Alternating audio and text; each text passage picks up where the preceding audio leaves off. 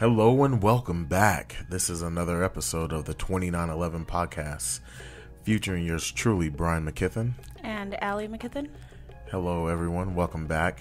Nice to see and hear, the viewers back again to hear us talk on another topic. Today's topic will be on marital sex. Yes, the topic is going to be over sex. Since I chewed up a lot of the time on the first episode, I'm going to go ahead and give you the floor and try not to cut you off, because ladies do need to hear you too, just as much as the men need to hear me. But I will share the floor and give you the first leg. All right, so I guess I would start it off. We had my brother-in-law and sister over a couple of Saturdays ago, and we were playing a game, and it's a game specifically for couples, and my husband said sex is overrated. And I was like, I don't think it's so much that sex is overrated, but undervalued.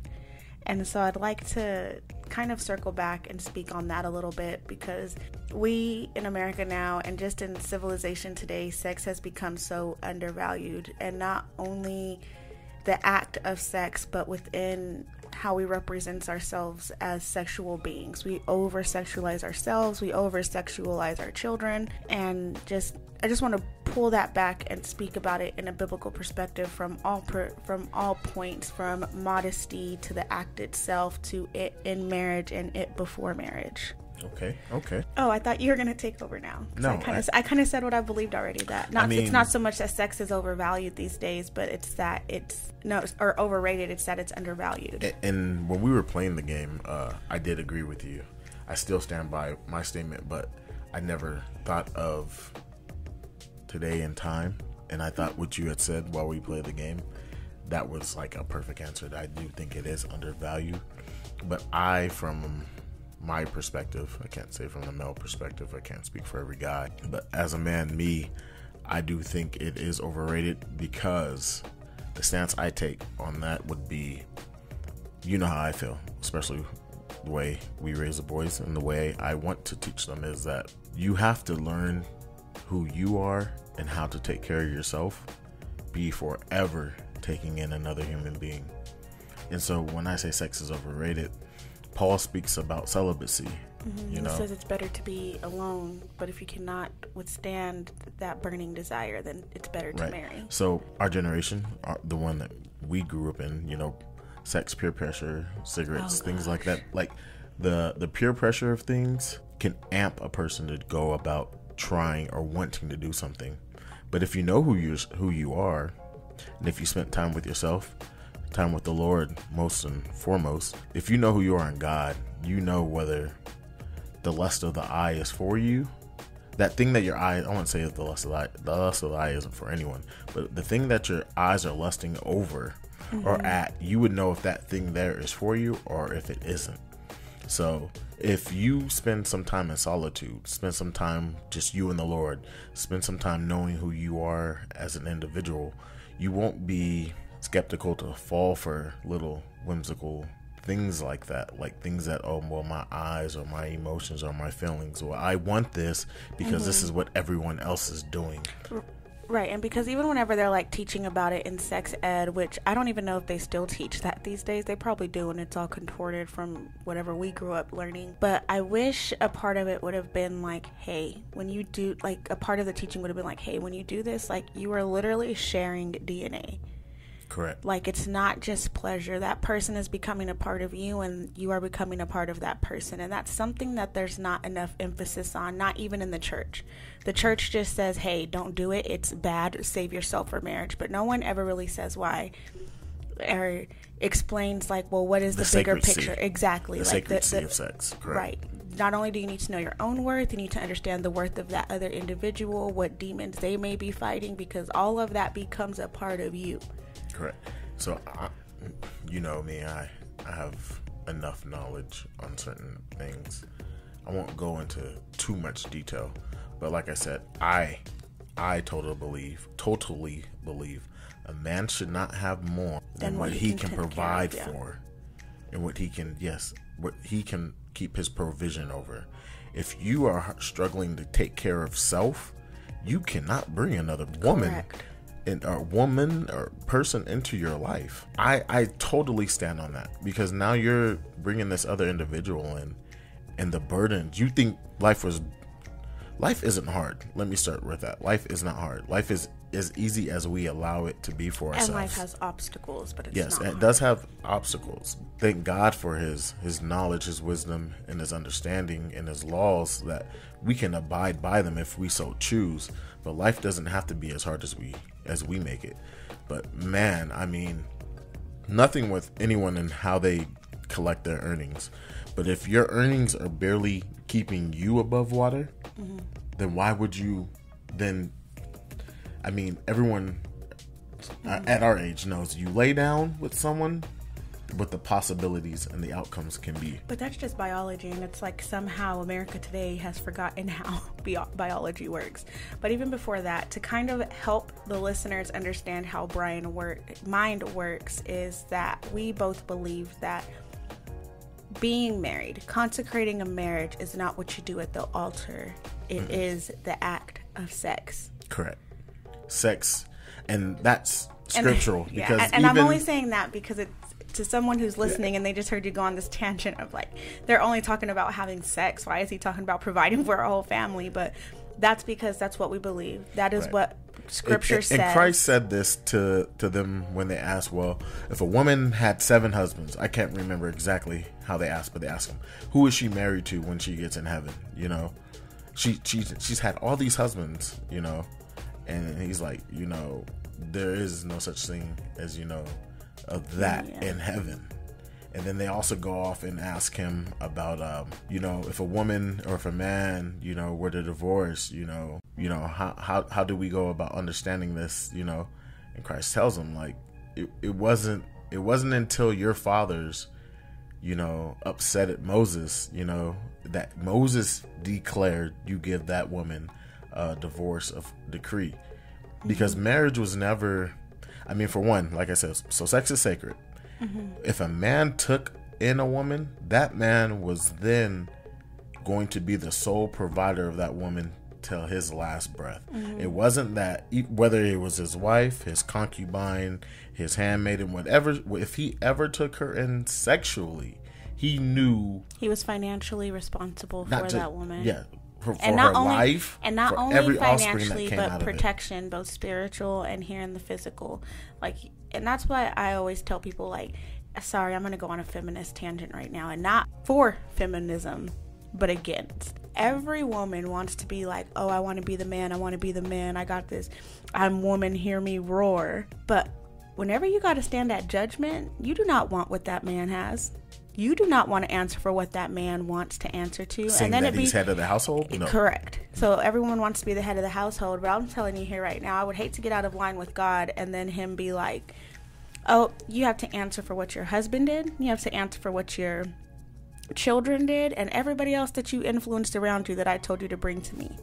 Correct. Like, that is what men have to answer for. And to get another little grasp, yet again, maybe I should have... So, you know, I know it and I can go to it, but I know in 2 Timothy, yet again, Paul is talking about a man, you know, his offspring, and he talks about if a man doesn't provide for his offspring, he can't eat. Thank you. So, I'll keep the topic on myself.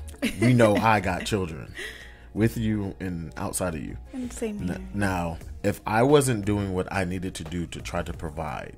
Now, one of those situations is very icky. I'll leave it at that at best. But with the other one, you know, I put myself, you know, in between the state and myself to say, hey, that's my son. I want to take care of my son. Correct. And that's only because spiritually, I mean, some people... You have that charge on you. Right. In the physical, in my flesh, I did too. But spiritually, that conviction was like, son, you know what you need to do it before it becomes too late. So I say that to say, yeah, some people in the flesh, yeah, they might abide and do the right thing. Some people in the spirit are led by the spirit, and so they do the right thing. But you can't, I don't know anyone who is led by the spirit truly and then chooses to still make mistakes. purposefully. You will make mistakes. I'm not saying any Christian or anyone who was led by the Spirit won't make mistakes. I make mistakes every now and again on a daily, weekly, whatever the case may be. I'm not without sin. I would be a liar if I were to say that. Yeah. But through the notion of what we're talking about with sex and with a man would take care of that responsibility because that is his seed. And that's where I wanted to truly start when it's time, but I guess it's time now. First and foremost for men. I mean, before we even get to, because we gonna get there, but we have to get the basics down. Yeah, of course, because I was like, man, whenever you're talking about sex, that opens up so many different doors. It's such a floodgate that now you have to open up other doors. And that's why I just wanted to start by saying it's undervalued and, as you would say, overrated. Right. And I say overrated because everyone looks at the pleasure. So check me out. So as a man, I would say protect your seed. You lay down with dogs, you gonna wake up with dogs, right? I thought it was fleas. Hey, you still gonna wake up with a dog right next to you. You can be fleas, ticks, whatever that dog got. And I'm not even talking from an STD point. So is that just a way I mean from a mentality. So is that just a way of saying, like, you attract what you are? Bingo. That's where I'm getting at. So if you lay down with an individual, man, woman, whoever you are, if you lay down with whatever you lay down with, why do you think the issues that, like you said just a moment ago, the spiritualness is going to come upon you as well? The demons that individual had are now going to partake in you. Right. But I'm saying this from just because I don't think everyone thinks too far like I do. You know how I go. I just mean from this standpoint. You met a girl in the club. You don't know her. She look good, you look good, y'all look good together. Y'all leave that same night, you know what's going down, and it feel good. Yeah. But you don't think, man, I just met her in the club. Don't stop to think, on the first night. I mean, I want her to let me hit. For one, a lot of men today would be like, oh, that's a representation from her. But if a lot of women were in the right mindset, that's a representation of him. Correct. So I say this for the men when I say protect your seed. You met this chick. I'll say, it feel good without it. It kind of the same. It kind of not the same with it. But I mean, you don't use protection. You have sex. Yeah, you do what feels good. When I'm not saying this for every woman in the club. I'm not saying this for every dude who be in the club. But I'm saying this just from this perspective, with the wisdom that we ought to be thinking with. You meet her. Y'all smash the first night. Okay, whatever. No, it's not okay, whatever. Because what if you just got her pregnant now? What if this woman doesn't believe the same things you believe in? We only had sex one time. This woman, as a man, you don't know who she is, where she comes from. Right, her ways and of vice thinking. Versa. And yeah, and that's what I was going to say. As someone who had a child before our marriage, man, there are days that it hits me harder than others where I'm like, you are your father's son. And that's a hard pill for me to swallow. But not only that, how much, and I don't want to say regret, because Ethan is not a regret. He is not a mistake. Amen. He is none of that. Amen. I would say in that moment, I wish I just knew then what I know now, and that just how much it affects the spiritual, the mental, the things, the ways my son is going to grow up thinking. I could sit here and train Ethan all day, but it's still going to be inside of him to have tendencies of all the wrong things that his father did. Why? Because that's a part of his DNA makeup. That's just of the flesh. I mean, like I said, I'll keep it on myself. But yeah, I am of two people, my father and my mother. Mm-hmm. Now, just because they had tendencies doesn't mean I have those same tendencies. You know what I mean? Mm-hmm. Okay. And that's what I'm saying. And their desires are their desires. That's just why I'm saying, like, whenever you come out of situations like ours, or like mine and yours oldest children. Okay. You got to hope that child is taking away all of the good. And at the end of the day, to me, it's like at the end of the day, I have to remind myself, there's still another part that makes up my son. It's not just me. Correct. But that segues back to episode 1, or the first podcast, the first topic, goals. Yeah. Your goals ought to be to breed out all the bad. Correct. All the evil in your child, to raise them, as the scripture says, raise the child up in the way he should go. That should be your goal as a parent.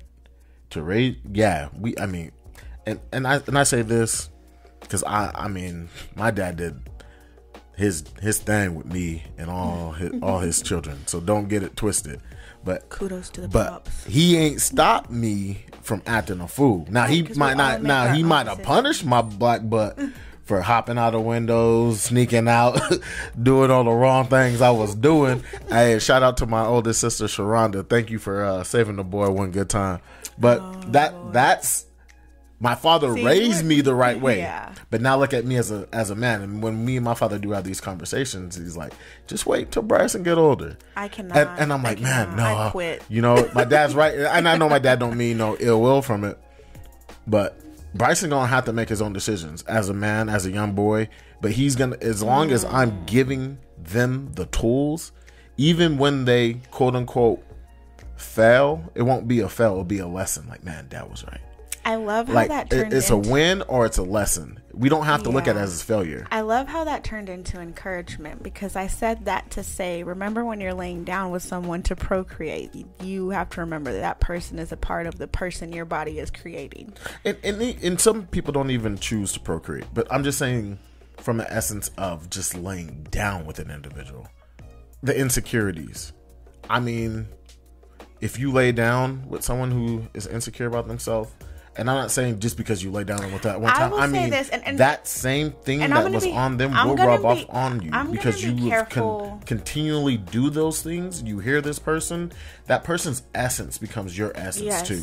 So you might start thinking, like, you start looking at yourself flawedly. I'm like, man, where did this come from? I used to not even think like this. But it's because that's but you spent so much time, and that's what I was going to say. Energy. I was going to say, in a way, whenever you allow someone to enter you, or you allow yourselves to enter someone, it's a lot like the world will say, or this everything else would say, is like opening that third eye in the worst way, right?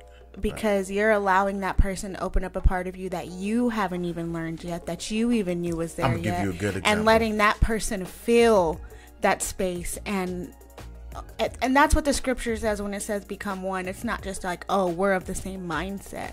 No, every time my husband and I choose to lay down together in our bed and become one, we are truly becoming one. The way we think, the way we approach things, the way we serve one another, love one another, all of that is happening in that moment when we choose to become one physically. I knew I wasn't going to be able to shut up, because, I mean, we talking scriptural, we talking about something of my nature, something I love to talk about. But two things to go off of what you just said. First thing, like I said, I have a good example for that.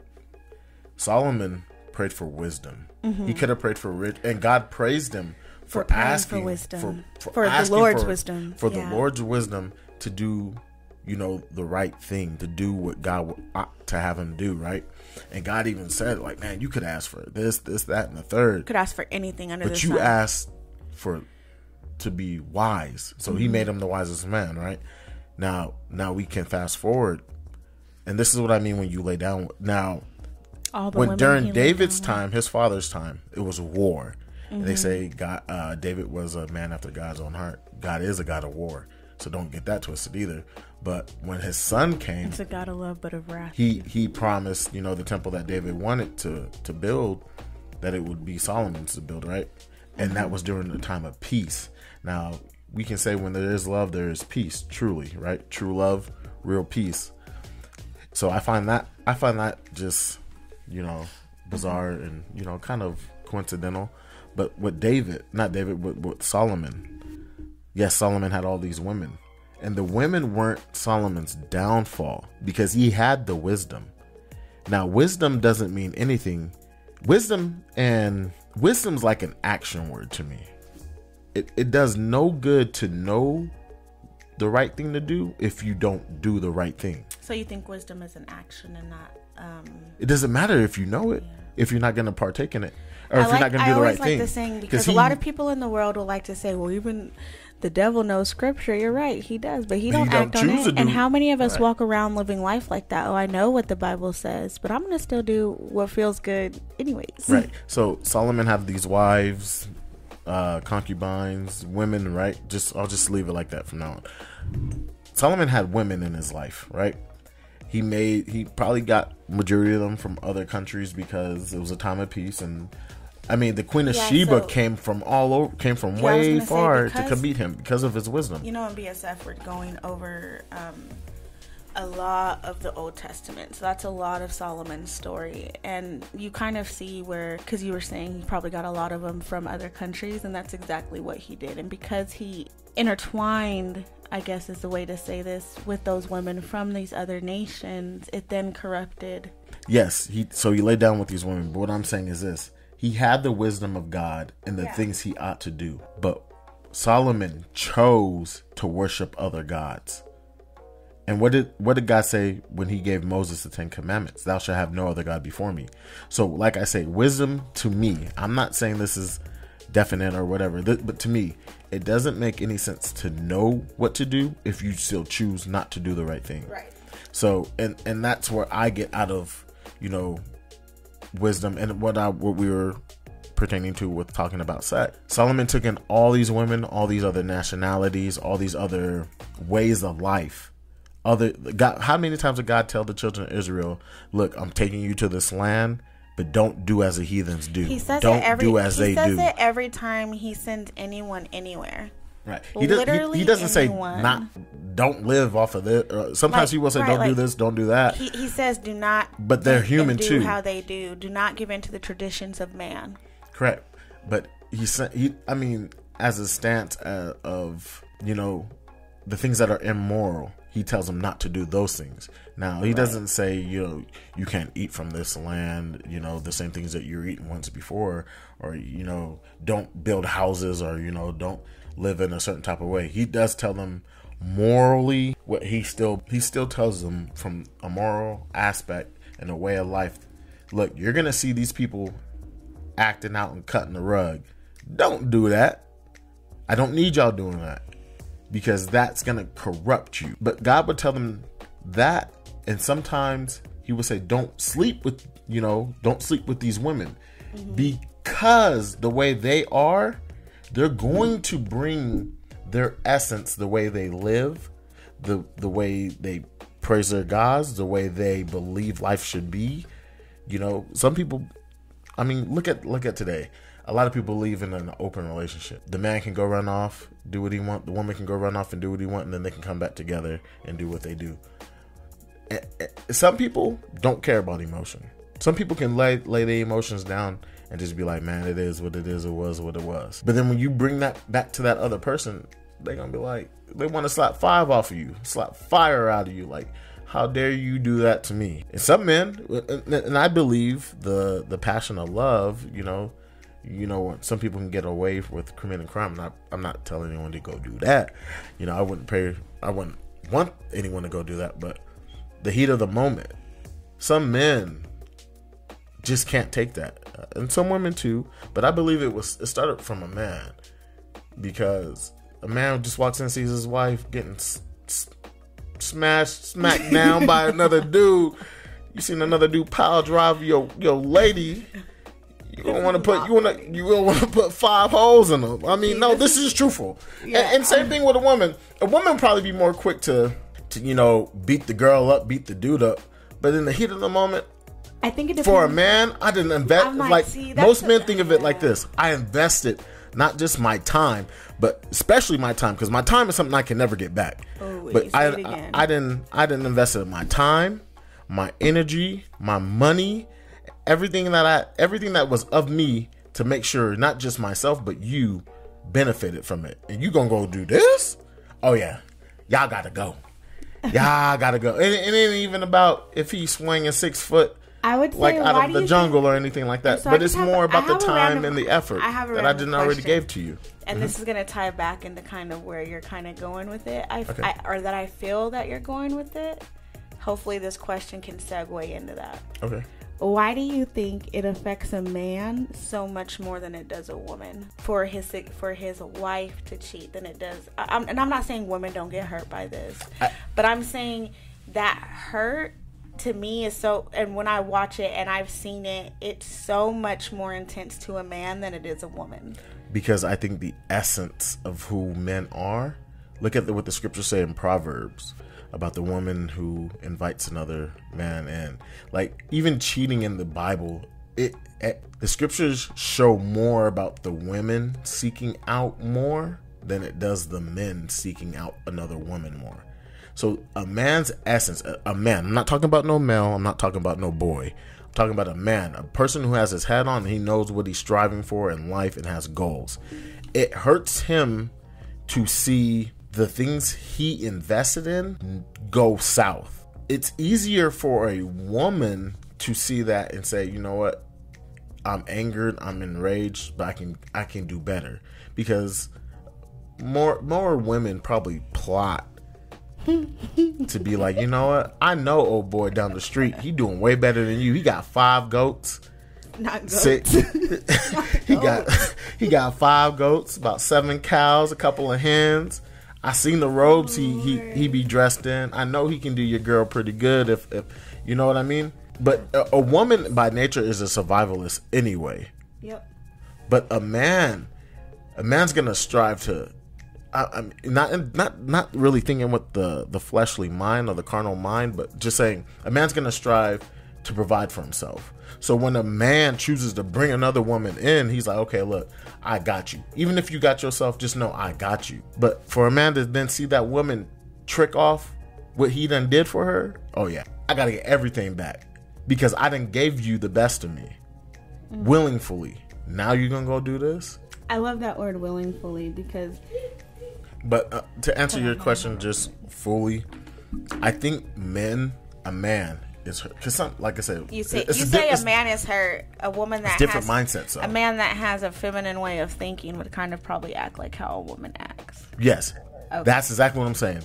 A little boy, a male, he gonna get physical. I'm gonna put my hands on you. But a man, I think that's why I say the heat of the moment. I think that was built for a man, because for a man to see, like, he didn't do anything to cause this to happen. Yeah, and I would definitely. And this say, woman as a went woman, ahead and walked out on him. As a woman, I'm not calling it right if a man were to do this, to kill another. Regardless, it's wrong. But I see why God's even spoke. I see why Proverbs speaks of it. I mean, these things are spoken of in the Bible. Yeah, and that's one thing that I would honestly have to say is that the more that I grow just in life, because obviously the more that I grow in the Word of God and the longer I'm here on this earth, I'm still experiencing the world. And the more that I grow, I don't see how anyone could be like, oh, I wish I had a life manual. And I'm like, you do. You have the life manual. You're just not willing to take the time to understand it, because it takes a lot of time to understand. And man, you're segueing into it. So it does take a lot of time. And I say that to say, to develop yourself from a boy to a young man to a young adult to a man, it takes time. It takes wisdom. It takes knowledge. And so that gets back to what I was saying at the beginning. Once you probably start to understand the knowledge of yourself, how to live the way you ought to live, you done found a nice success in your life, you got a good job, things like that, it takes time, right? Some people can reach it quicker than others, some people not. But you have to go through life, because hey, let's say a young man reaches, I'm not going to say millions, because not everyone reaches millions. Let's say he reaches 6 figures at an early age, about 26, 27, right? This young man still probably, he hasn't experienced the other type of women that are out there. Because you can be a wife, you can be a concubine, girlfriend. We'll say girlfriend. In today's time, concubine would be right. You can be a girlfriend. You can be a side piece, but or a whore. And so like the chick who chick who got the basketball player, Brittany. What is that girl's name? The chick who was like, I'm just trying to catch a bag, and she got a ball player. She said this before she ever bagged the ball player. He impregnated her, and then she left him. Now she collecting that check for the rest of her life. Most men don't even. Now, this goes back to the club scene. There are women who are seeking, who see you drive up in the Benz, who see you drive up in these new cars, who see your money, they see what you wear, they see the way you hold yourself. I don't think a man truly wises up unless he's meditating on the Word of God and understands, so you're saying sees what's out in the world. And I guess because some women can play the trick good, and you will never know until it's too late. And to me, I think, again, that's why you have to be in God's word, not only as a man, but as a woman, because the word will help you evaluate what you are, even as a woman. Okay, dang, like, I don't think I fit this Proverbs 31 too well. Let me check out Titus 2. That seems a little bit easier. But it's just that for myself, I'm just saying, like, it's helped me self-evaluate to know what woman I am. And that's so important in knowing your worth, because then again, that plays into valuing your own sex that you've been given away. So let me pull the curtains back a little bit. Let me ask you a question. Mm-hmm. So we are now born of a new spirit, new mindset, we're a new creation in Christ. But before that, think of before you became this new creation. Okay. What's the question? The question is, what kind of man or what kind of individual were you trying to attract, and why? Because I have an understanding of what I think every woman wants. I cannot speak for every woman because, I've never been cut from the same cloth. Okay.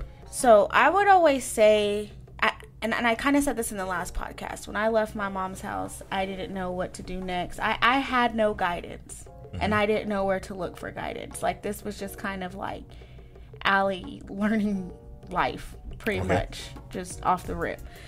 So I would say, when I think about what I wanted, I don't think it's changed from before Christ. And that's exactly the answer I thought you were going to give me. Okay, because I was going to say my self-value has changed. Correct. But not what I want. Right. And this is what I'm speaking of. So you asked me a question. Now I'm trying to show you how. I didn't want to get there, but now we're there. And I really didn't want to say this because I don't want to be seen. Well, I really don't care what people think, for one. You know that. I don't care.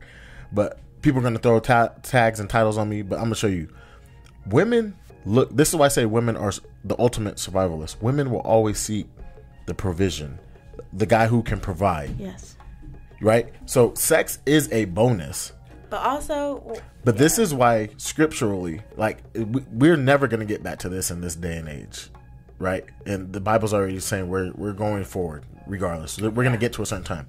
But this is why fathers choose the husband for their daughters. Choose, Sorry. whatever. Homeschool. Yeah. Sorry. This is why fathers would choose the husbands for their daughters. And this is why men just went to go seek out, but they still had to look for the blessing of the father of the bride to then take. Because to me, to the carnal eye, whenever someone carnally would look in on that, what they would say is, oh, that dad is just trying to get over. No, that dad is looking, what man can provide the same life that I've provided for my daughter? And the word of God speaks about a father's love for his children because we are God's children. Yeah. So that plays now into... Now, it does speak about a mother's love, too. Yeah, so but that's so nourishing. That father is only looking out to know that his daughter is provided for. And let me be more specific. A father with the wisdom of God, because there are some men who are going to just do what's beneficial for them. But a man, you're going to probably hear me say that a lot. The difference between a man, a boy, and a man and a male. The difference between a man and a male. I'll just leave it like that. A man's going to make sure, because he's already invested into this child. I'm trying to raise you up right. Mm-hmm. Even for a little girl, I'm trying to raise you up with the understanding of what these men out here might try to pull over on you. I'm trying to raise you up even how to just look after yourself, how to stay clean. Now, a mother does these things more with a daughter too, but a father's going to talk to his daughter too. He's really going to be probably more so on the sons, but he's going to look over his little girl because ain't nobody going to touch my jewel. What does the Bible call women? You're more precious than rubies. A father ain't gonna let his jewels just get snatched up and taken away like that. That's my dad. I'm gonna say this: God is pleased with it because it's giving Him praise. And as long as you're doing that, as long as you're giving God praise, He's gonna bless you with what you're going into. Amen. Are you having trouble with your vision? Do you not know your left from your right? Have you heard of miraculous things that come about in the night and go bump, but you look and you don't know what's there? I encourage you to open up your Bible and read. Your vision will be enlightened. The room will become brighter. Your left from your right will be now noticeable. The Holy Bible is given everywhere across the world. This is encouraged by Brian McKithen. This advertisement was paid by Brian McKithen. So getting back to what we're talking about, you know, like I was saying, a father wouldn't allow his rubies to get snatched, you know. Men know women just like women know men. And what I was getting at was most men know when another man isn't right for his jewels, his treasure. You know what I mean? A father is not going to just let any old person, you know.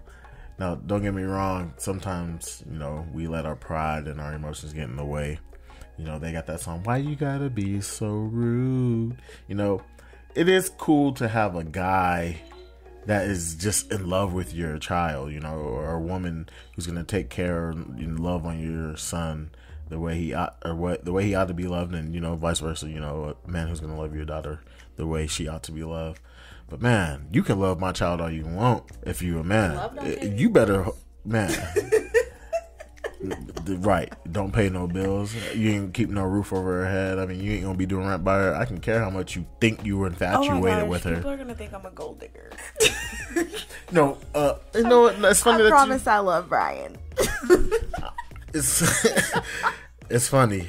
I mean, I said in the first episode, we have somewhat. I ain't saying I'm wealthy. We got wealth. Don't get it twisted yet. But that all came from, and it all comes from God.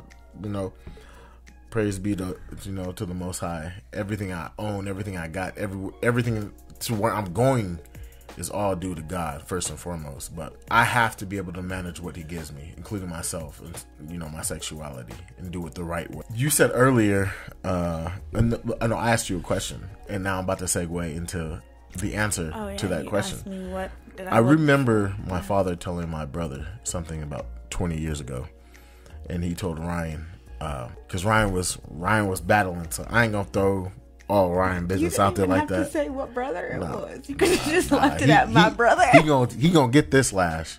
I'm gonna say it like this because even though no, ain't no allegedly. Nobody gonna come back and sue this. He can't sue me allegedly. Ain't no allegedly. He can sue me if he want to. Nah, I'm gonna say it like this because even though my dad was speaking to Ryan, my dad was also speaking to me. He might have been speaking to Ryan, but what he had said was meant for me too. But he told Ryan, "Son, if you take care of yourself, everything else gonna come. You won't have to worry about who come, or you won't have to worry about liking someone, because all the opportunities are going to become knocking at your door." And it was pertaining. Ooh, it was pertaining women, you know. But he said it to Ryan because Ryan, you know, at the time Ryan was going through his maturation, and he was getting a little hot in the pants. You know what I mean? He was in high school because me and Ryan are separated by 2 years. And when I say that, it segues back to what I asked you that question. You answered it just the way I thought, and I forgot. Man, my dad had just called us, and you know, thank you, Dad, for that call. We needed that, loved that, but he was so right, because even out of your mouth as a woman, and what I already thought women were like, a woman's gonna go to the man who has himself right and who can provide for her. I mean, she's not looking for. I mean, yeah, a car is nice, but a woman's like, you know, like does he have that part and fool you? Huh?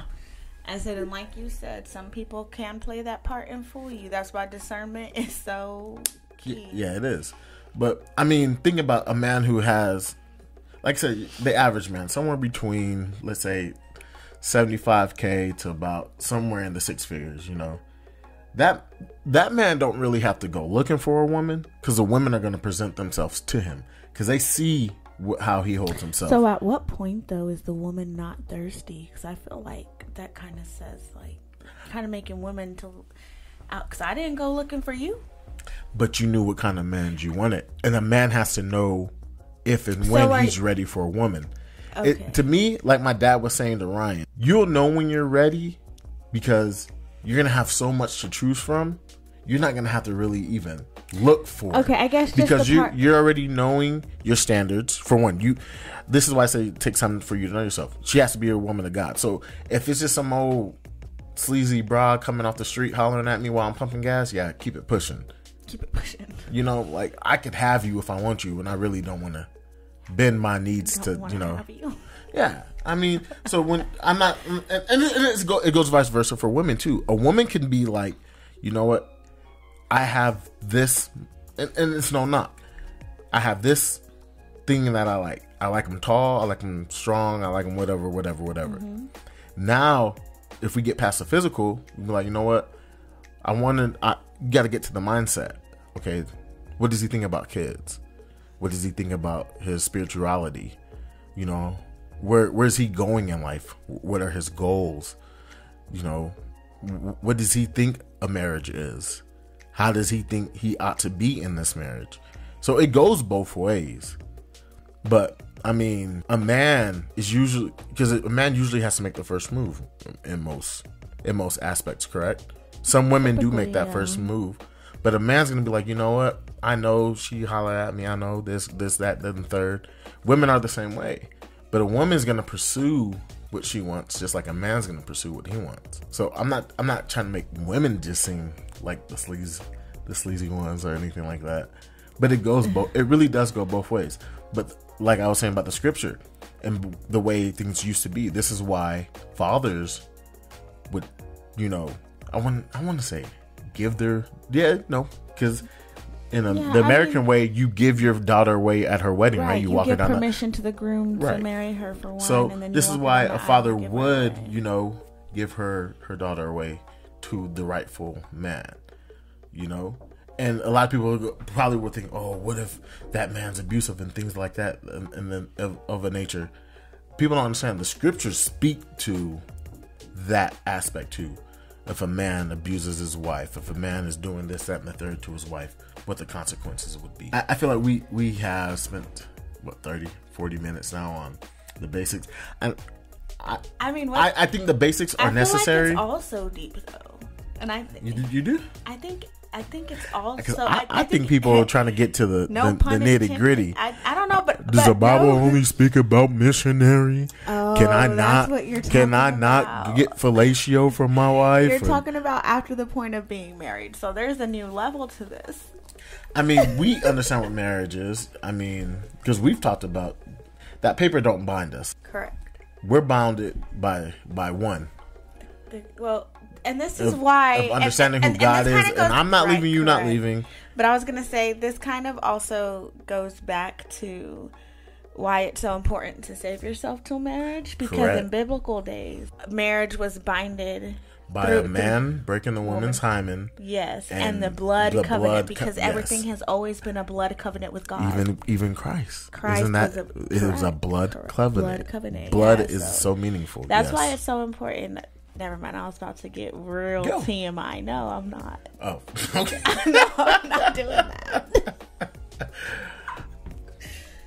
Do I need to do another advertisement? You good? I was just going to say that's why it was a complete shock to me that the first couple of times that we were intimate. Yeah, like there was blood. Because I was like, I have a whole child. Girl. But anyway, like it had been a while, I guess. Your boy came through and did his thing. But nah. But no, and see, as we joke about it. I mean, off air about a lot of things, you know. But maybe that was just that was just that. I'll leave that where that is. But no, a lot of the scripture talks about blood a lot, and that was what marriage was. It was binding through the ceremony, the wedding, whatever. But a real marriage is when a man took that woman and he went into her. Does everything so backwards, because to me, in my understanding in biblical days, the man would take the woman as his wife, and then there was a celebration after. Correct. And America does it. Oh, now you're my wife. Let's celebrate before. And the honeymoon's like a huge night. Yeah. Everything's so backwards. I mean, but that's what the devil intended it. Yeah, it takes something. A lot tries of to mirror God, but it's literally because it's a mirror image. Everything is done opposite. Mm-hmm. Yeah, to trick the people with holidays and the way you ought to live or what you can and cannot do. Yeah. I mean, I feel like if you search, truly search, not search just for the right now, but search for an everyday conviction, an everyday lifestyle, the way you ought to be. I feel like if you search, you're going to find it. The thing is, like I said, with wisdom, it's an action. What are you going to do from when you find out? Because some people, they say, you know, curiosity killed the cat. Some people get so curious of what does the Bible say, or how should I go about doing this, or is this really bad? Yes, sin is all sin. So you can't really say. The Bible does say what sin is greater than all, and that would be blasphemy of the Holy Spirit. But this is a really good segue into where you're wanting to take it next, because while sex can still be fun, being Christian, there are still certain parameters, because you can easily fall into almost a non-holy way of sex, I want to Correct. That is correct. So take us there, boss.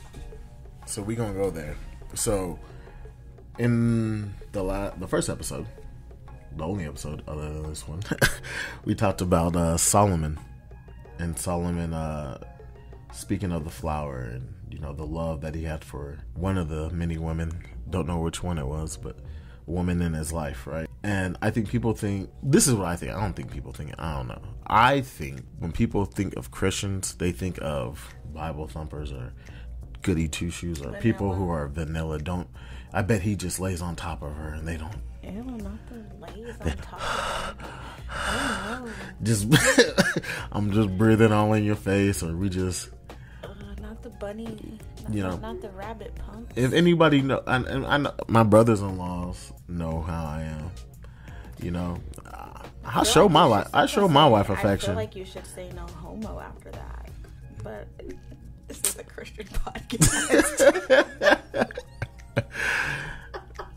Nah, they know. Ain't no homo. Yeah, ain't nothing. But What do y'all say? Pause.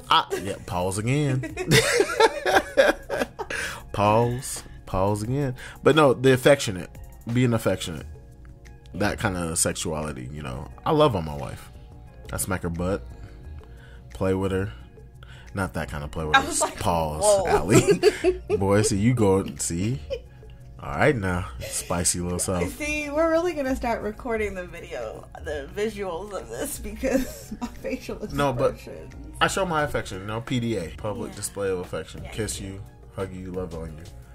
But it's also because I'm very needy. But in that area. I think it's taboo in the Christian world. I mean, this is what okay. I kind of said it in the other episode. You was given, not you, but I was gonna say what? Yeah, maybe we got to get the visuals. But in general, we as a people, women, men, you was out there cutting a rug. You think now that you came to Christ, you're not supposed to show your significant other that same rug?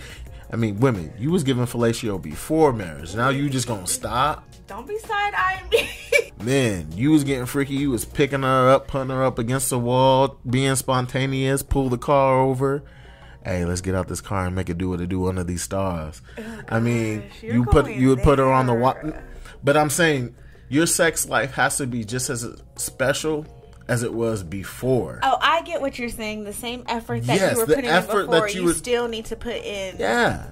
But that I'm saying, that's what I meant. But I also do mean, where in the Bible does it say that your sex is supposed to be vanilla? I've never come across it.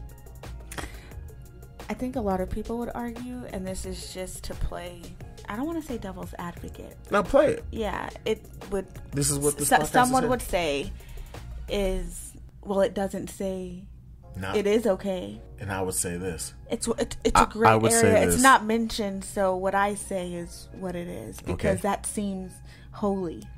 I would say read the Song of Solomon. If being freaky wasn't, I'm not saying be freaky.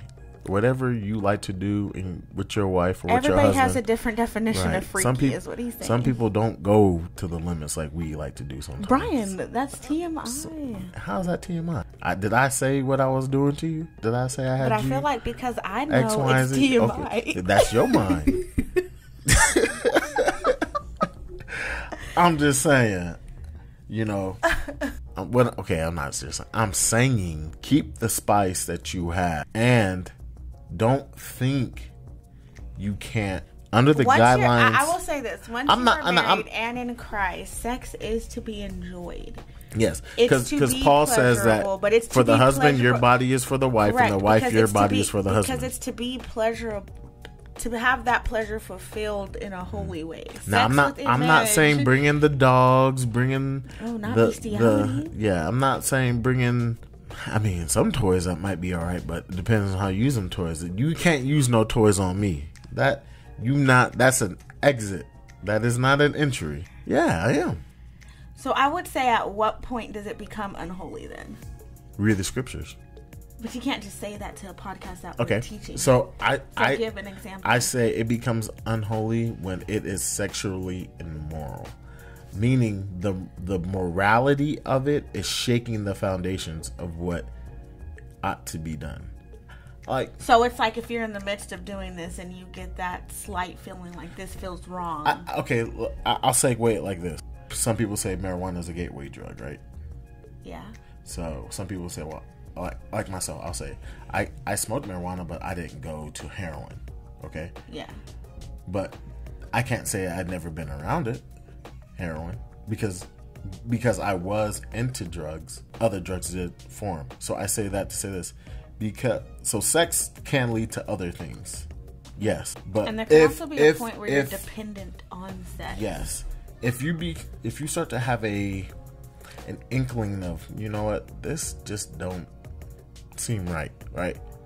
So Paul says your conscience starts your conscience will kick in. But Paul said this: he did want everyone to be celibate, right? Correct. I would love for everyone to, but I understand if you don't, and if you're burning with that desire, because he didn't say he didn't say it was wrong. He didn't say that desire was wrong. We are to be attracted to the opposite sex. Yes. Period. There's nothing wrong with the attraction. Having attraction to the opposite sex is not a sin. It's once you give into those lustful thoughts. Right. And I would say this. I would say Paul put such great emphasis on do not burn with desire, because then you get the rapist. You Correct. Get the molester. And that's what I'm saying. You get all So I say, like I was saying with the drugs, it would be better to not do drugs. Correct. Right?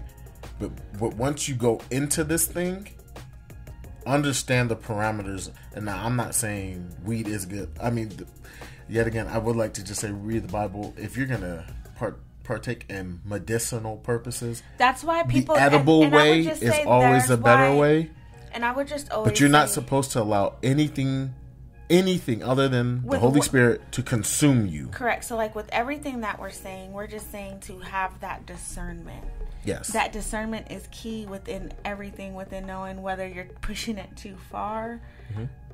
Pretty much just if you're pushing it too far. I mean, okay, think of it. Because I'm going to have to go there, because I feel like people think, like, man, what is Brian talking about? So I'm going to go there, right?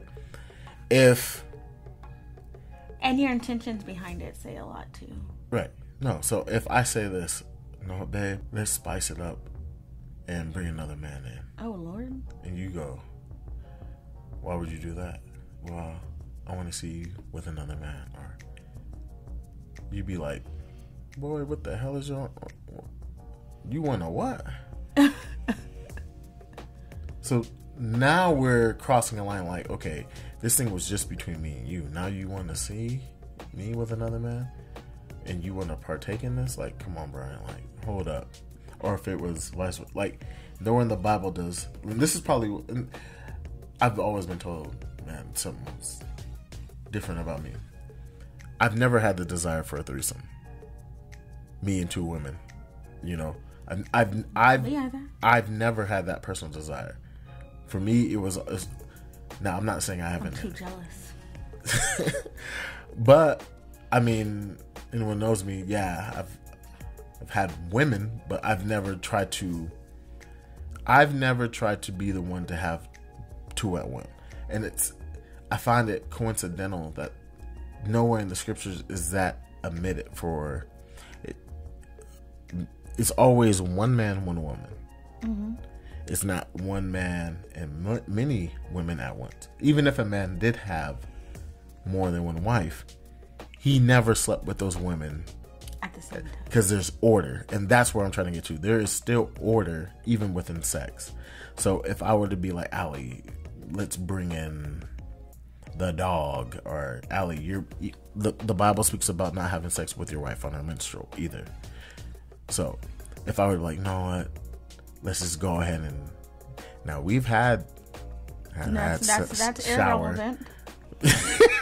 That is irrelevant. But I can't say, you're bleeding, let's just go in the shower. Now maybe in my foolish times I might have done something crazy. But because you just want to get that pleasure, that satisfaction, correct. That gratification. So if your pleasure if what pleases you is more desirable than what God is saying and what God tells you, maybe there ought to be a problem. And I like some things I say, read the Bible, and some things I think are just practical. Right. Or impractical. And we're saying all of this ultimately not to wrap up the whole podcast, but to wrap up this portion, is to say that there are still parameters around things. Things don't have to be vanilla, but they're also have discernment within that. Right. Have discernment to know this doesn't seem like God would like watching me do this.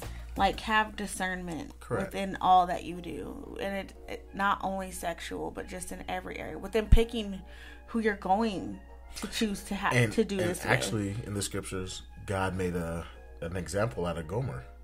Yeah, he did. I just actually read that a couple weeks ago. Like, y'all want to be adulterers with me. Right. Okay. Right.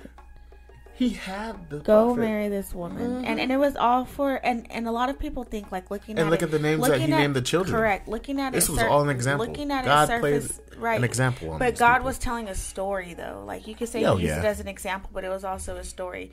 Now look, this is how much I love you. I see that you're adulterous. I see that it all comes back to a covenant, and it's all to be an example of Christ and the church and reconciliation. Right. And that, like you say, covenant from Gomer to and what was. It all comes back to, like you were saying, from Gomer to even now to what Christ did. The cleanliness and cleansing of a person.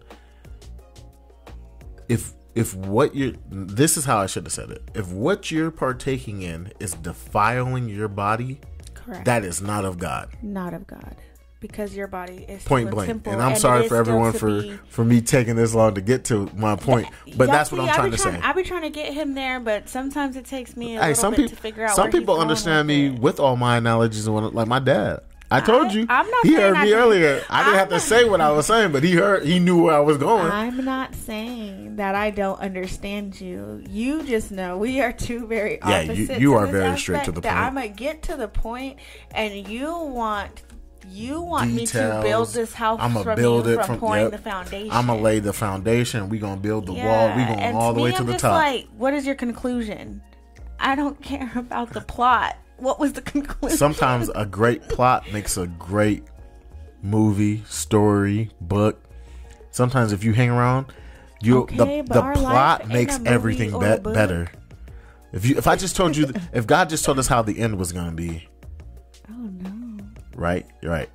You need the story. Get to the point, yeah. Like if I told you, I'm a Christian, right? Just got to it. Yeah, I'm a Christian. Some people, they already have the stigma about me. But if I told you, hey, I used to run the streets, I used to do X, Y, and Z, I used to drink all night and day, smoke all night and day. If I were to give you the details and then be like, but now I'm a Christian, you'd be like, well, damn, how did you get here? You see, sometimes the plot needs to be given. So that you can see where I was and now where I'm going. Yeah, I used to do those things, but hey, greater is he who lives in me than he who's in the world. I used to be in the world. We are in the world, but not of it. Correct. But back to now you didn't throw us all off. That wasn't even me this time. I didn't do that. Yeah, you did. Brian will never get to the point. But nah. But point blank, the scriptures tell you what defiles your body. And I think now because this world that we live in now is information is so given. Most people don't even have to pick up the Bible to know that what people think is and isn't. And I think that's why a lot of Bible. people turn away from the word, because it's like the word even tells you seek.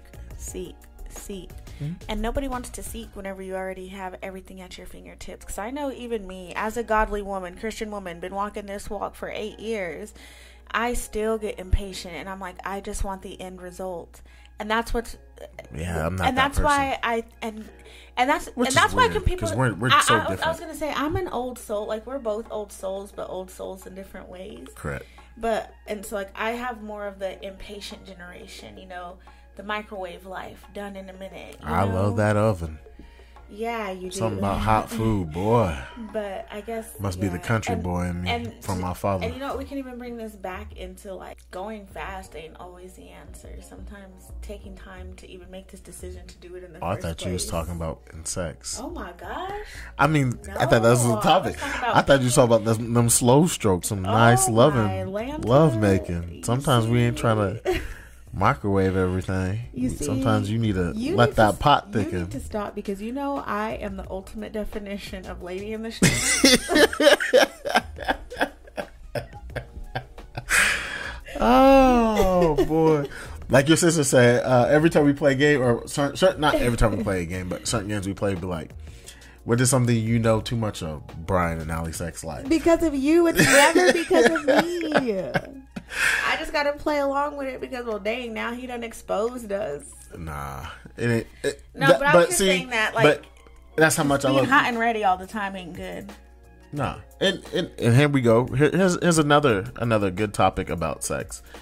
So it's not just sex all the time, but if I choose, or if you that's true, but that's not where I was trying to go. I was saying this: sometimes I'm gonna fast, sometimes you fast. But you have to communicate that. And sometimes, yes, and that's what I was getting. Sometimes a sexual fast is good. Yeah. Because, yet again, if something is defiling your mind, defiling your body, and, I mean, it's not bad, I think. I mean, you ask me how much I think about you sometimes when I'm at work, and I tell you. But if sexing you was the only thing I thought about, how productive would I be? And I'm not saying I get to that point, or I am at that point, but we have sexted. We have. What are you talking about right now? No, I was trying to say we have fasted sex. You said sexted. Yeah, I don't know why sexted came out of my mouth. But what I was saying is we have fasted sex from one another, but agreed upon doing that, just like the scriptures say. And sometimes that is a good thing, because there's other intimate ways and other ways that we can love each other, right? So other than with the sex. But also withholding sex is not a punishment towards your spouse, because it also says when you are done fasting to come back together, so that way the enemy is not able to tempt either one of you without going outside the bounds of your covenant with one another. Correct. No, you're right, and that's what I was saying. No, you said it, but I was going to get there.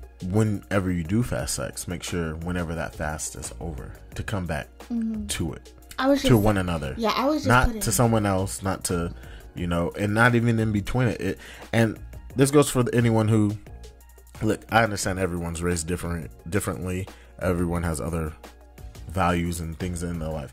If you meet your significant other, let's say like we did at one moment, but like we did, if we say, you know what, we're gonna choose celibacy until it's the right time.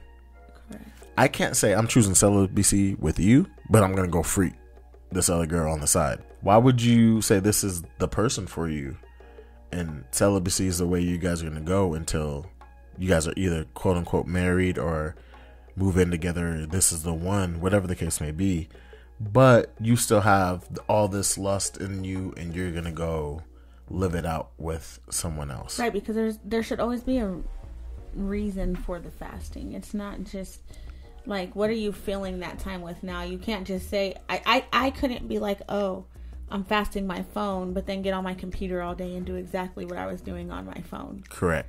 That exactly. Time should then be filled with dedicating that time to God. So withholding sex is never to be a punishment, right? But ultimately to grow your desire for one another, but also to go in deeper with God as well. And you'll see your desire for God growing, because you're feeling that tremendously. time that you would have been feeling with sex, with devoting that time now back to God. Correct.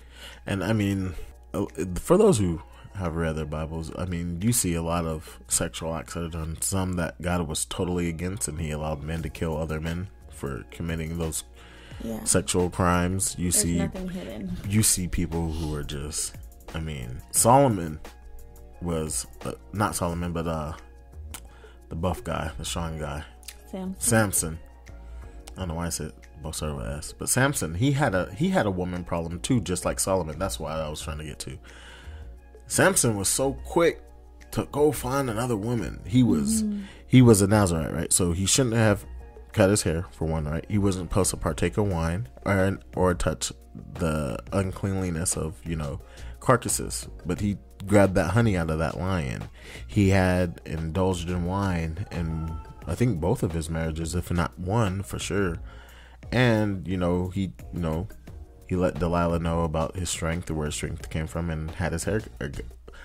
I'm not saying allowed, because she did do it sneakingly while he was asleep, but he it let was his still discernment go by even telling her. He allowed his love for this woman and his desires to have a woman overcome everything what his life was supposed to be consecrated towards.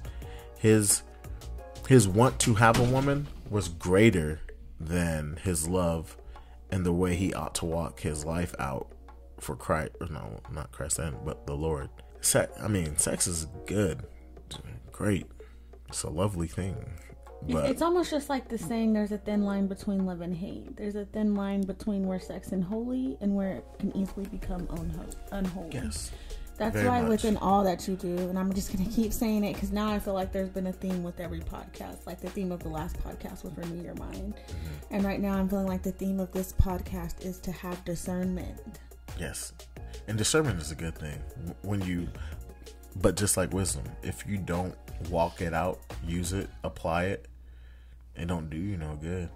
Yeah, you have to act on it. And it's like we said in the last podcast, faith without works is dead. What you believe in should now be working in your life, and there should be evidence of those works. Mm-hmm. But men, take the time to choose the right woman, because it's too easy to fall for anything when your standard is nothing.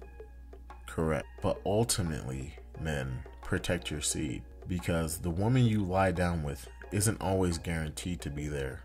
Right. I think at the end of the day, protecting your seed starts with choosing the woman to carry your seed.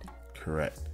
Because you can choose a woman, y'all have some type of falling out, and now in this world that we live in now, I'm not saying that men weren't obligated to take care of their children then, but there are some men who get taken advantage of. I'll say it like that. Yeah. Not only are they already taking care of their children, but don't get me wrong, the system is corrupt. Yes, I'll say that. But the system was trying to correct certain aspects. There were some people who were getting by through the system, and I'm saying within like child support. Yeah. Some men are great fathers, and they're getting raked over the coals through child support and this and that other agency. But there are some men that I know who get away with almost murder, basically. Don't pay no child support. Mm-hmm. I put myself on child support. You know, see their children whenever they want. Mm-hmm. They live in the same city. See their kids. I mean, don't care. And that's what I was getting with like 2 Timothy. I mean, a man who don't provide for his children, boy, that man don't understand what's gonna happen. And I'm not saying the man's supposed to you're not supposed to like give your kids toys whenever they want toys, give them no, I'm not talking like that. I mean, for one, I just don't understand this. For one, how you do not care for the provisions, the insight, the knowledge, the taking care of, the home life, and the things that your child might be going through. How can you not want to be a part of that? And you just live your life day by day, check by check, and you have no plan, no goal for that child. And or you just don't not benefit, but you don't produce any fruits or see any kind of labor being invested into that child. How can you have a child and not care? Yeah, I don't like especially for those who said, you know what, my parents didn't care about me. So you're telling me you made all these children and you don't have nothing that you're working towards to give this child by the end of their life? At least some wisdom or a way to walk. It doesn't have to be about money or some type of resource. Those things are good. Those things are beneficial. But you're not going to give this kid no type of knowledge like, hey, look, yes, I did mess up by, at an early age doing things I shouldn't have no business doing. But the blessing was you. Now look at me and don't do these things. Have a wife, but make sure you have yourself in order. When that time comes, the children will come, the vacations will come, the proper way of living life with a family. Those things all will come, son. But you don't want to be 23 running away from car notes, running away from furniture payments, tearing down your credit, not having any true value to your name other than, what people might know you by. I don't think a lot of people here, especially in America, hear that these things will come when needed. But it's better to have children when you're stable. I tell Brian all the time, literally, like, it's not, because obviously I'm a young mom. I was a very young mom, in my opinion. It started when I was 21. And, I didn't even know how to be an adult, not even at 21 years old. And I always tell Brian, like, I love my kids, but if I could have waited until I was 30, which would actually be this year, I would have chose to have all my children in my 30s. Correct. And that's what I was getting at. How much more beneficial would it be for the child? I'm thinking about myself, so I'm about to be 32. If I waited till now. He's about to be 32. Hush. Not 30 also. Oh, okay, yeah. I thought you were trying to put emphasis on my age. Like, he got all them gray hairs, but no, yeah, he's only going to be 32. I can't talk about nobody's gray hairs. But it would be beneficial to have the knowledge and the wisdom to give the child. I mean, our kids, the boys are young. And every wisdom and every lifestyle, every experience we go through, we do try to shed them. And Ethan asks a lot of questions, and I love that about Ethan. But imagine if we waited until, and I think 30, 35 really is like the best time to start having children, because you've experienced life. For a man, and this is going to kind of sound bad, but I don't know. I guess I just naturally have a thing for men who are a little bit older than me. But for the man, I would say 35, but still for the woman, 30, just because, again, biology. I would agree. But like I said, 35. 30s regardless. In your 30s really, regardless. Because you already live the 20s. You got to probably have that wild infatuation about life. You really ain't learned nothing. Right. And not only that. And I'm not going to say everyone, because some people live their 20s the smart way. Right, and there are, and we're just saying for those people with backgrounds like ours. Mm-hmm. But, and I was going to say, not even only that, have you lived your life, but now also to me, because I think one thing that we missed out a lot on, because we already had children before our marriage, we got pregnant with Bryson like a month after we got married, we never really got to experience it, just us. Right. Just us, like getting to know each other, getting to know who we were before the children. Right. And not that, and I just say that because so much does change after you have children. Mm-hmm. But that's why I just say, like, it's so important to wait. And that's why I would have chose our 30s, because we didn't meet each other until our mid-20s. I'm really speaking from an aspect of just solitude and knowing yourself. I don't think you can really take somebody into like your 30s. All of that ties in together to me. Yeah. And that's what I mean. And I'm not saying not to date till you're 30. Don't get me wrong. You can date. Find out at least what you like in a woman, experience. What you like in a man. Yeah. Now, I'm not saying don't just be freaking everybody, but personality-wise, characteristic-wise, let's figure out what we like. Right. Because, I mean, you And some people develop early and they know what they like and what they want. I'm just attracted to Latinas. Okay, so you want a Latin woman, all right, whatever. But I mean, not every Latin woman is the same. I think in the Latin culture, Catholicism is the number one religion. I think that's probably the number one religion in the world. I was gonna say even Caucasian, because you get like the Italians, right. The UK, they're big on Catholicism. Irish people, right? Catholicism. And I'm not trying to say it's on you. God ultimately will convert the person.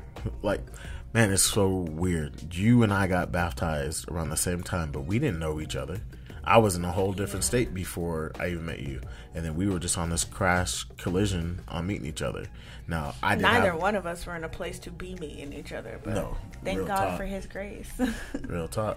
And but when we allowed to let go and let God, I mean, we then became on this crash collision course to meet each other. I'm not gonna say it was fate or destiny, but it just happened. And I just want to say, you don't know who God has prepared for you, because it sounds because you were praying for a husband, and I knew what I wanted in a wife. And it sounds a lot like we're like dragging our marriage through the mud and like we're not happy about it. But I promise it's the complete opposite. Yeah, it truly is. It's because of God's grace, God's grace and mercy on our marriage that we are where we are. We wouldn't.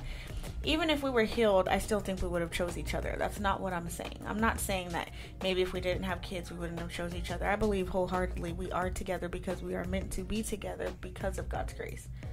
But what I'm saying is, I think Brian and I just both would have took certain precautions, knowing what we know now about this whole, just the whole discussion that comes with sex, children after sex, taking on what happens when you have sex and becoming one with someone. Just all of that. We wish we just would have known then what we know now. And we're just trying to help you know that before you get to where we are and feel like you wish you knew then what you know now. Correct.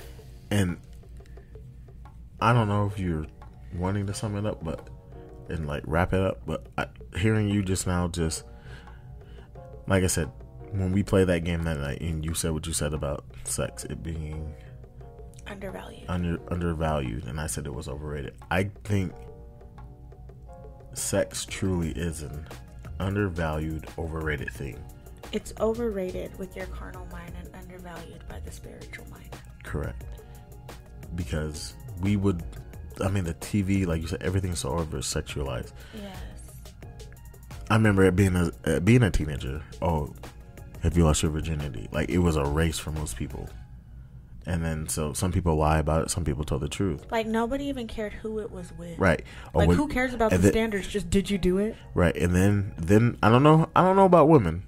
I mean, I ain't gonna throw Gigi's business out there. I valued but for men, until I didn't. I ain't gonna throw Gigi's business out there. But for men, after you done lost it, it's like, okay, a body counting. How many hits can I get? And that's why, before it becomes something serious.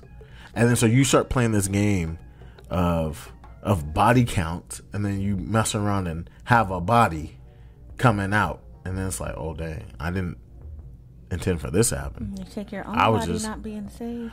And some people mess around, try to get their body count up, and mess around and catch something. Yeah. And it'd be the end of your game. Then the world done caught your body. Yeah.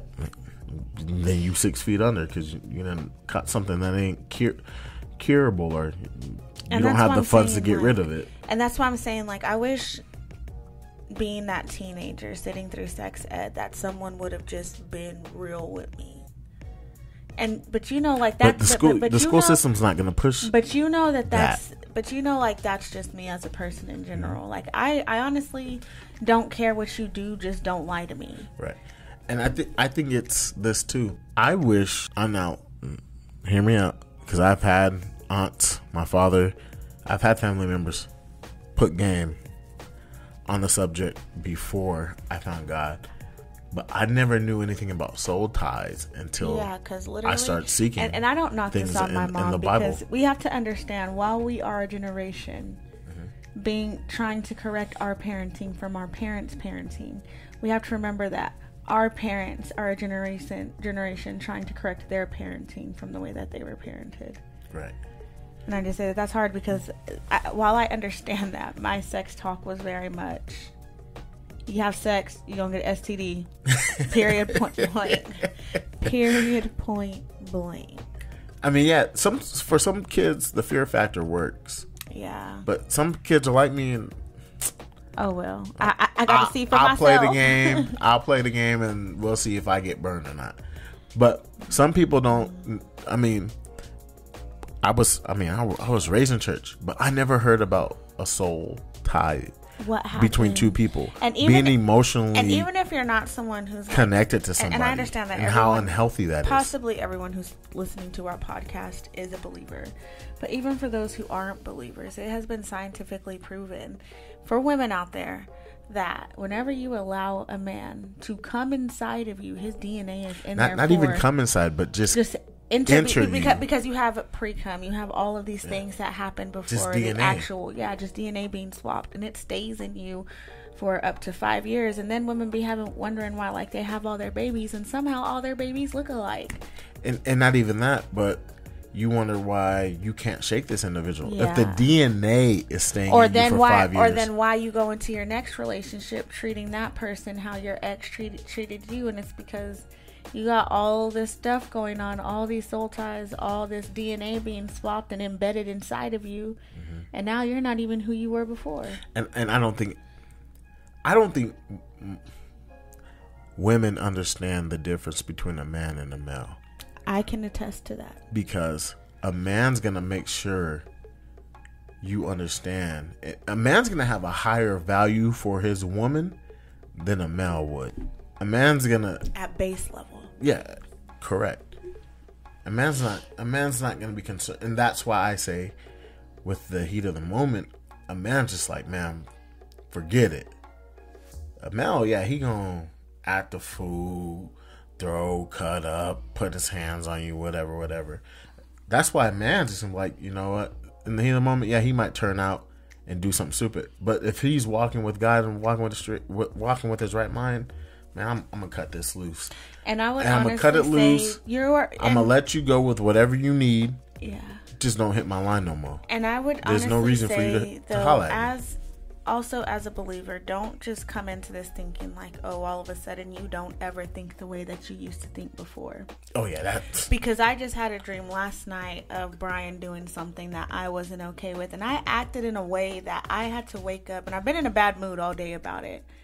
But just woke up in a way of thinking like I wasn't even mad about what Brian did in the dream. To me, it was how I reacted in the dream and how I responded. So don't think your old man just goes to rest and never arises again, because I had to wake up this morning and pray and like, God, that's not how I would want to react in that situation.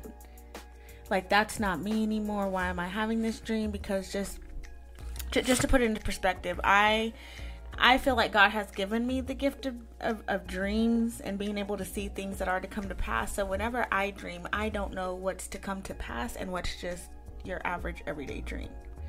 So dreams hit me hard because I just never know. But I say all that just to say, don't feel like you're going to be able to go into this and just, it's going to be easy. It's not. You're going to want to give into those old ways of thinking. You're going to want to give into doing what feels right and what feels good. And that's where self-control comes in, which is a whole nother thing in itself. Sex should be spoken about, because your wants ought to be satisfied like my needs ought to be satisfied, and my wants ought to be satisfied like yours when in this commitment. Because marriage is just that. It is a bond of commitment, sacrifice, love forever. To me, that's what ultimately, because I can't just say I'm yours and then wake up tomorrow and just cut this tie and be like, nah, I saw Betty Sue walking down the street the other day and I want to go sample her pudding, so I'm cutting Allie's. And this is what Christ was talking about to those men who, quote unquote, were committing adultery. You're not supposed to put a woman up, have her sexually bound, and you're running off to go a whole new life with a whole new woman. And this woman, because she honors her marriage, she honors her life, she honors the words of God. Now she's in this home all to herself with no man, because of what you decided to do. Because everybody in the community knows she's married to you, and now you just left this woman. But at the time that Christ was saying this, women were almost wholly dependent on men for their living. And as life has progressed, I mean, certain things are good. It's good that women can work. Don't get it wrong. I'm not saying women shouldn't work. But you could also be getting out of your calling for God's life if you do happen to become that boss chick that's a workaholic and forgets about her family. Because then you start to develop certain mindsets. Complexes. Yeah, complexes about, I don't need no man. Da-da-da-da-da-da. You know?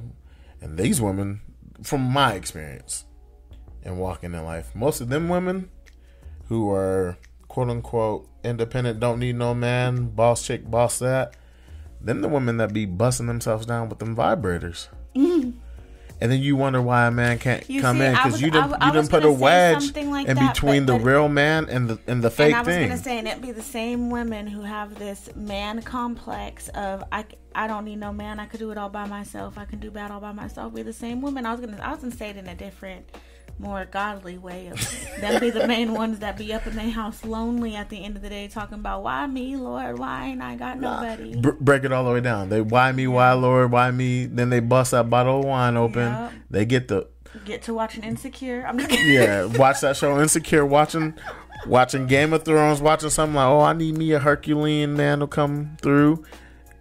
Then she go crack that pack of batteries, pop them in that little toy. And then she wonder why her toy better than a man. No, that toy probably not better than nothing physical in reality. That toy is only pleasing you good right now because that's the only option you had.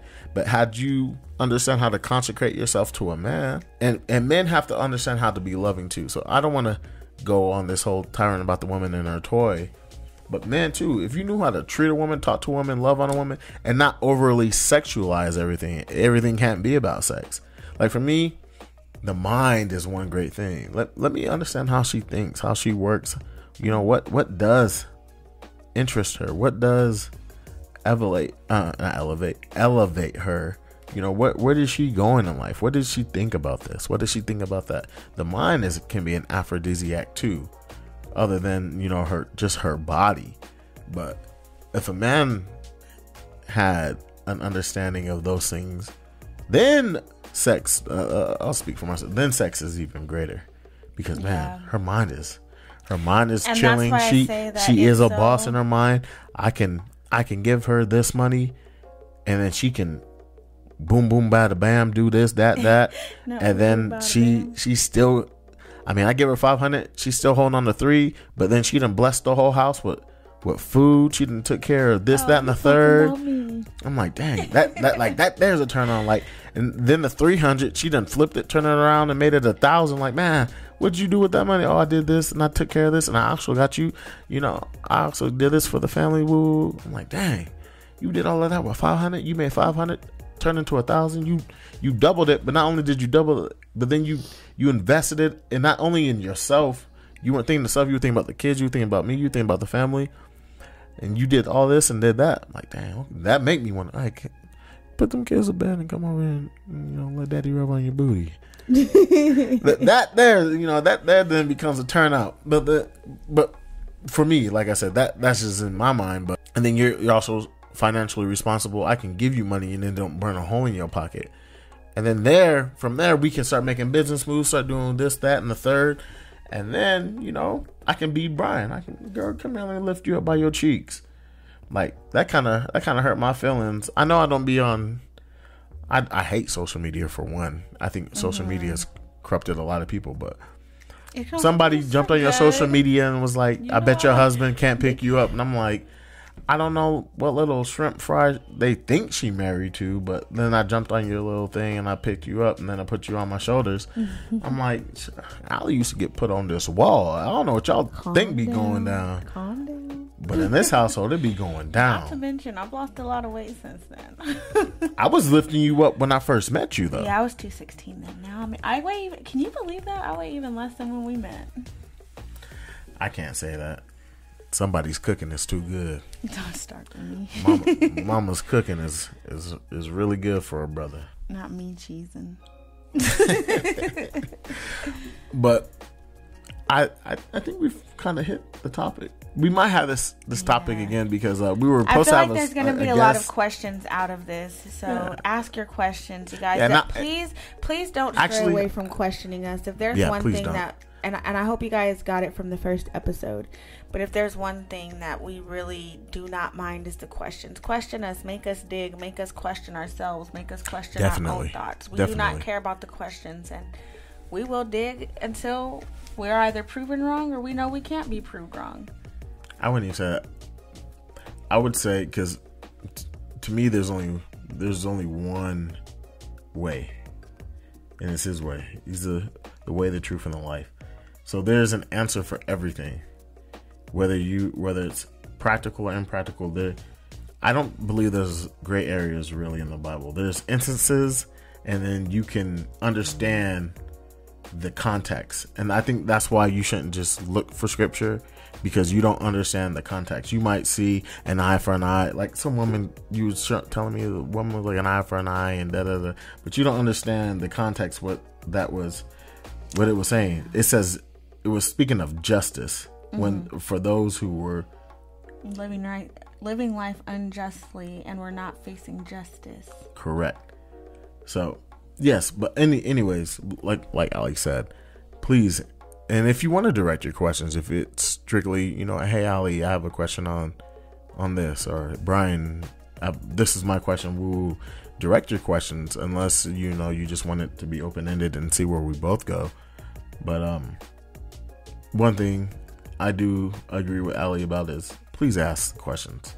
Mm-hmm. Sometimes we know not because we ask not. And then we go through life frustrated and thinking no one's here for us, or there's no one we can speak to or open up. And I'm not going to judge.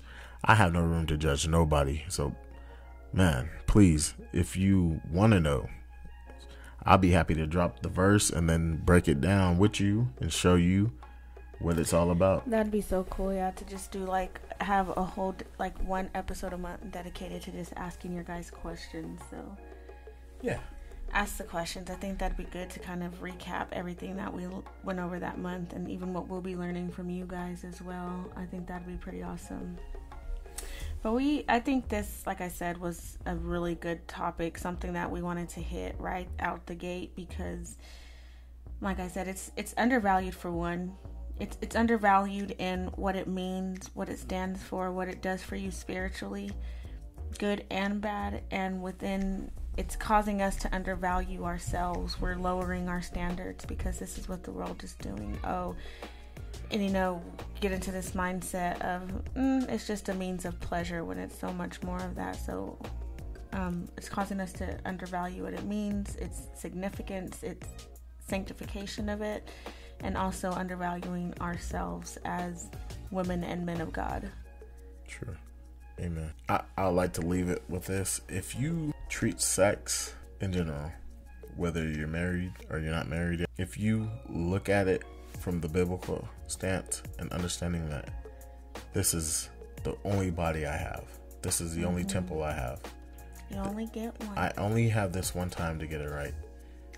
Am I going to defile it and allow anything into it? Or am I going to treat it the way it ought to be treated? Love it. I'm not saying put it on a pedestal, but do right by it, so that those who see me know that I take myself serious. So when you come towards me, you better come correct, because I know who I am and I know what I'm worth. So if you're wanting to partake in my life, understand this is valued more than what you can probably go get off the corner for 5 cents. You're going to treat me right, and I'm going to treat you right, because just as much as I love myself, I love you. So I need you to love yourself and love me like the way you love yourself, because you're not going to get over on me. And once you start understanding and treating yourself like that, and with the respect for one another, man, then the freaky stuff becomes even completely redefined YOLO.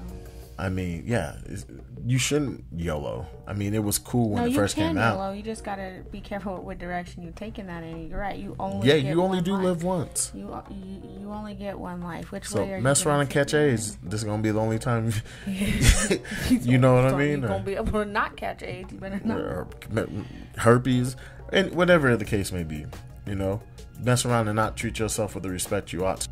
Ain't no coming back. This ain't a video game. This ain't Grand Theft Auto. You can't just spawn back into the game. Nah, game over. Yeah. See you at Judgment Day. That's what I'm saying. Like, you can still live life like YOLO. Like I said, goes back to the first episode. You got to renew your mind with the way you're looking at it. Have that self-control and discernment. There's so much that goes into walking and living for God. Love yourself. Love your neighbors. Treat yourself with respect. But like the scripture says, love your neighbor. Treat your neighbor with the same love that you ought to do for yourself. And yeah, I agree. To close this out, I'm going to say what you said last time that we should start saying, but remember that you're not too far gone to start walking with God. You're not too freaky to not find God. Correct. And there's room for whoever allows themselves to make room for God. Definitely. Those who seek him will find him. You have to seek, I can't say that word, diligently. There we go. If I would have said it fast, I would have messed it up. But yeah, you have to seek him diligently. Yes, you do. And with all your heart. Because then what ends up happening is... Leaning not on your own understanding. Amen. Lean not on your own understanding. But what it ends up happening is, like we said in the last podcast, when you start seeking the treasures of heaven, all those things start to be added unto you. Yes. A lot of spiritual wealth. You start to overflow. And a lot of people think, I think that's the misconception. A lot of people take wealth in the physical, as in money and cars and TV, like, oh, I got this big TV, whatever the case may be, computers, shoes, clothing. No. You start to overflow with spiritual wealth. And people start to look at you like, man, why is he living a good life? He only got one car. I mean, but then you start to treat that one car so great that you're able to turn that hoopty into a Benz. And then you got to be a Benz. But you trade in your hoopty into a nice little car, a little SUV, you know. And it might be even a used SUV. Yeah. But you didn't have so much respect for yourself. You treated yourself with so much respect. You started seeking the things of God. You started living your life for God, that you understand your value. You started to value things in your life. And now, man, you're reaping all the blessings from glory to glory to faith. I mean, you want to see haters come out the woodwork? Start living your life for God. Start doing things that, you know, most people wouldn't do. You'll see everybody that ever doubted you. So I think I kind of, with that being said, think about thought of our next episode. What is it? Ooh, seasons. Seasons of life, seasons of friends, seasons of loneliness, but you're not really lonely. I think we should go over seasons. Seasons? Seasons. That sounds good. Yeah, I like that. Well, this is Allie and Brian. This is a 2911 podcast. Man, I just want to say, at the beginning of this, I didn't think this was ever going to really happen. Yeah, I've been asking him for like a year straight, like, hey, let's start a podcast. and he said yes. I was actually shocked when he said yes. But then ever since he said yes, it's been like, when is it going to happen? Right. But, I mean, we had these talks way before. A lot of the things that we're probably talking about. That's why I think the questions will be great. But we've had all these talks. And we have these talks with family when we have game nights and things of that nature. Like the one when we played masturbate. Say that because I'm gonna say it wrong, and everyone will be like, when we're at your mama's house, we play that game with Master Debaters. There we go, Master Debaters. And when we first met Kennedy, and everyone's like, go against Brian because Brian. Oh my gosh, we had a certain topic. Ending. We had a certain. And I guess that kind of ties into this episode. That topic. I feel like your mom was like trying to get at my head, like, why does a man have to be older? Why are you talking to every essence that the man is older? Because in my mind, I mean, but anyways, we've had talks like this since day one, you know, and we've only grown, whether her insight or my insight, we grown together to understand God's way of how we ought to live. So, like I told Allie, I would tell her this when we would get into arguments at the beginning. You're looking at it from a right and wrong aspect, whether it's I'm right or you're wrong or you're right, and I'm right, you're wrong, I'm right, whatever the case may be. I'm looking at it from a righteousness standpoint. What is the right way? Because if what I'm telling you is wrong, then we ought not to do it. We ought not to be going this way, because I'm leading you the wrong way, and I have to answer for that. So if what I'm telling you is false information or wrong or disinformation, we need to cut that out. Not just, Brian, you want to do it your way. Woo, no. I never get my way. Right, or you just, no. I'm telling you, you know, we got to do it this way because this is the way I'm being led. Yeah. Now, if I'm wrong, but I'll answer for it. You know what? Now that you're saying that, I'm just like, ooh, do we go into submissiveness next? Because submissiveness comes from both sides. Yes, because well. My dad told me once, listen to your wife, son.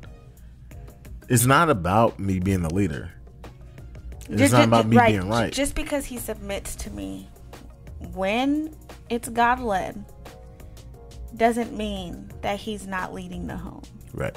Like, I'm sick and I hate going to the doctor and I want to be babied. And Allie's like, maybe we got to go get you checked. No. I ain't dealing with that. And my dad will always say, boy, you better listen to your wife. Or you have something, you end up getting one of them babies sick. And you know, my dad would be upset. Yeah. I don't even think he'd be doing it for your health. He'd be doing it for them grandkids. Yeah, one of his whether it be from me, from Ryan, from Thariah, from Sharonda. Yeah, my dad got kids, y'all. I'm one to talk. Yeah. No, yeah, I'm one to talk, but yeah, because I'm gonna be the same way when I get to where he at. But nah, yeah, if you know, don't let them grandbabies get sick. And shout out one of my sisters, Thariah.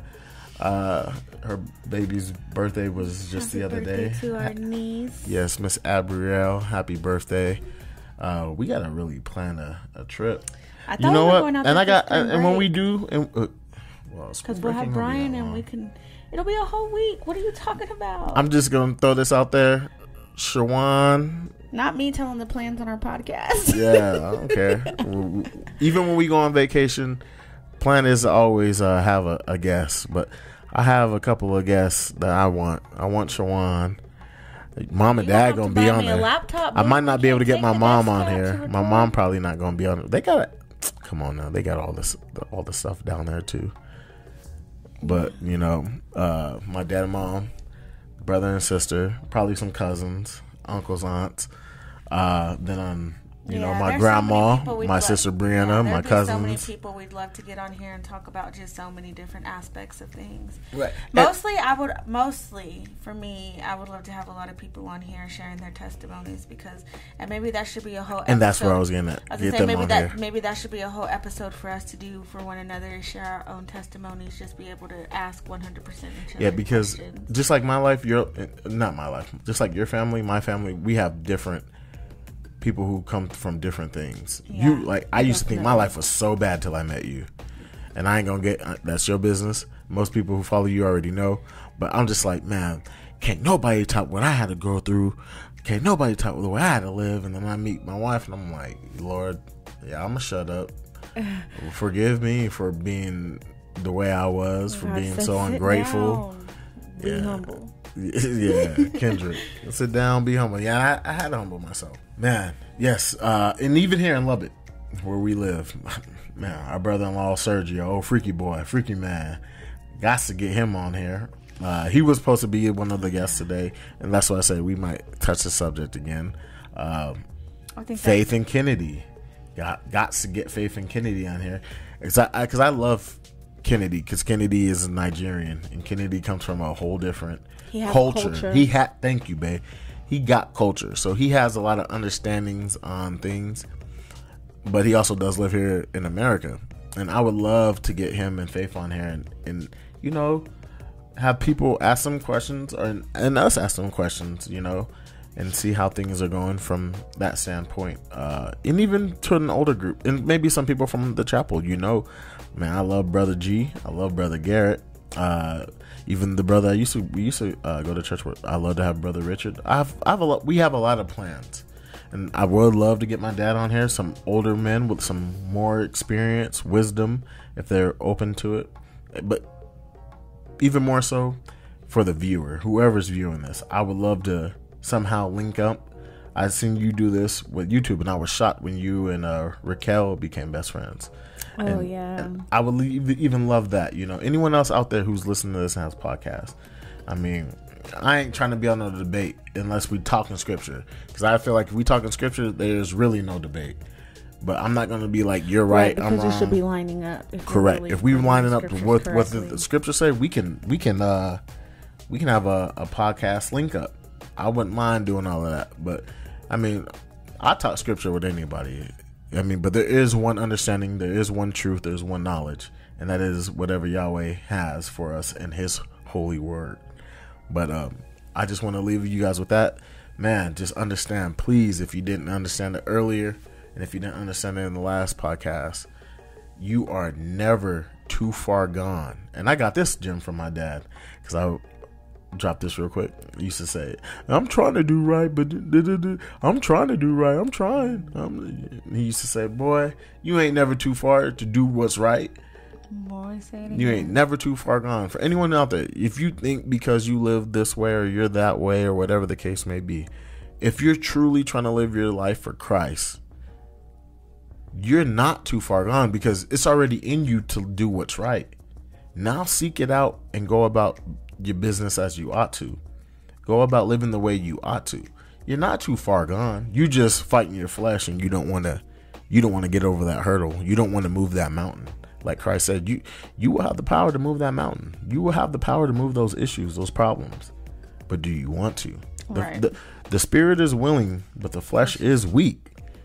Do you want to move this mountain? That's like, I think it's Paul when he's saying, oh, my spirit wants to. My spirit wants to. But my flesh. You look just like your dad. I keep giving into the flesh. Yeah. You're right, though. Yeah. I felt that. I was like, and that's so true. And that's why I say, man, I'm not going to act like I'm better than thou or nothing like that. I got some ironing out to do, and I got some men in my life that help me iron that out. And I'm thankful for those men. And I'm thankful ultimately for the Word of God, because God ultimately is getting me where I ought to be. But man, I have a flesh just like the next man and woman do, and I battle with myself daily. All right, pick up your cross and carry it daily. But also, don't forget, when you're picking up your cross, Jesus also says, "Give me your burden." Amen. So, just remember, we do love all you who are listening, but Jesus loves you more. Amen. Everyone have a good night or good rest of your day, and we'll see you guys on the next episode.